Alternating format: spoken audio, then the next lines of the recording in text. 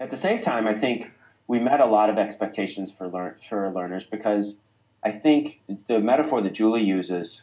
or the analogy, I'm not sure which it is, that Julie uses, which makes a lot of sense for an awful lot of our learners, and I think maybe for a lot of learners in MOOCs, is that for our learners, we had a number of learners who were like people who play the guitar or the drums in the basement, and then all of a sudden they had a band, and they thought, oh, this is cool. And so for them, the MOOC experience was about writing together with others and engaging with other writers and making things together in ways which exceeded and went around what we gave them to do in the MOOC. And I think that's also very normal and an expectation. We thought about it in this way up front, but it struck us how true this was. It was an adult free choice learning experience.